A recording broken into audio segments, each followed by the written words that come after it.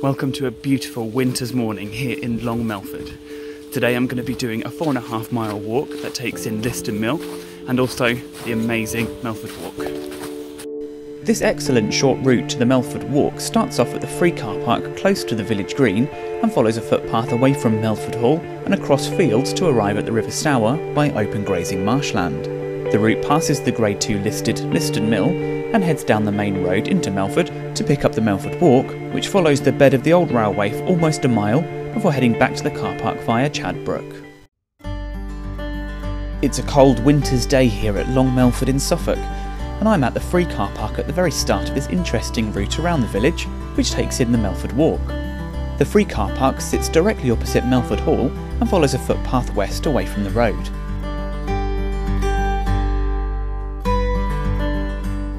Melford Hall is owned and managed by the National Trust and dates back to the 16th century and incorporates an older medieval building held by the abbots of Bury St Edmunds, which was in use before 1065. Just to the north and sitting up on a small hill is the Holy Trinity Church, a Grade 1 listed building dating to 1467 and one of the grandest churches in the county. The route continues to head west before crossing a large open field heading towards Chadbrook and the nearby allotments.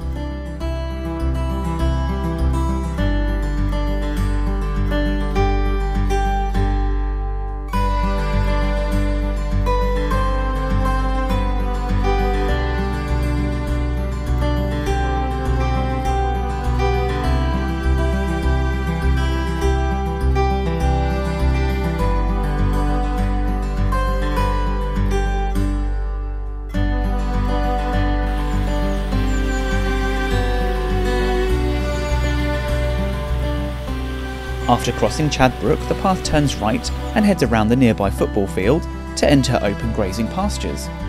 These fields are used for grazing cattle in the warmer months and continue up to the River Stour.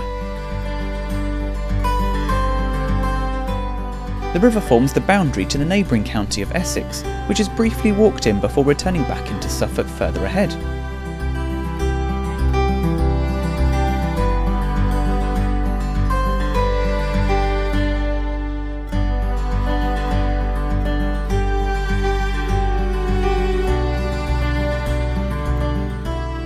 The river at this time of year is a tranquil and relaxing place to be, with the trees and bushes alive with birds foraging for food during these cold months.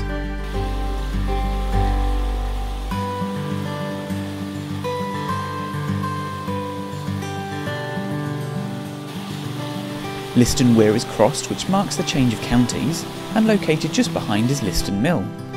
Cladded in beautiful white wood panels, the mill dates back to 1797 and has a Grade 2 listing. After passing along the southern part of the village of Long Melford, the route joins the Melford Walk.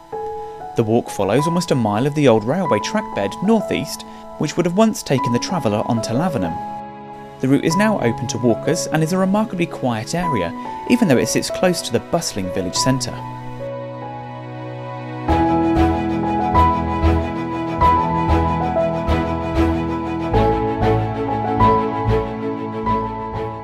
The railway line, which was opened in 1865, sadly closed to passengers in 1961, but continued use for a further 4 years for freight services, before being completely closed in 1965, marking its 100th anniversary.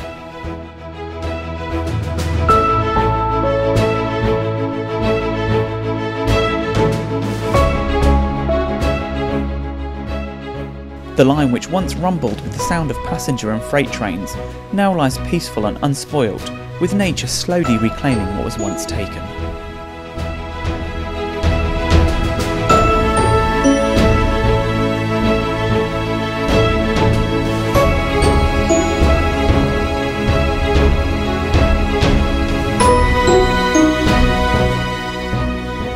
Shortly after the second railway bridge, a turn left leads past a new housing estate and up to the top of the bridge, and a turn right leads you down to Bull Lane.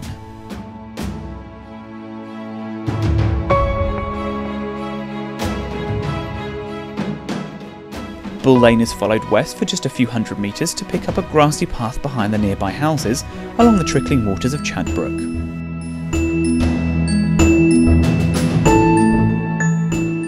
The weir along Chadbrook artificially raises the water level, creating a pond higher up the brook and supporting local wildlife including kingfishers and grey herons.